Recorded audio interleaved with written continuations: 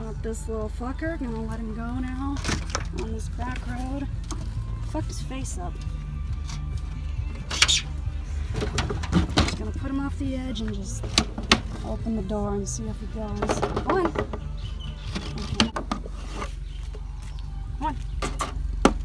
There he goes. So I reset the trap and I can show you how I did this.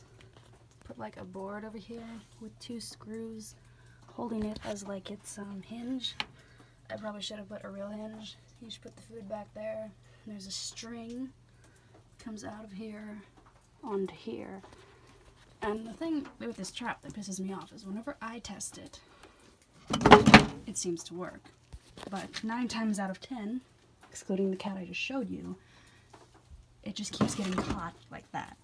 And I don't know why, because every time I test it, it works fine.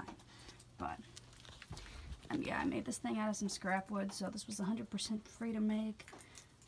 And if you set it up just right, just at the very edge of this piece of wood, it seems to work, I guess.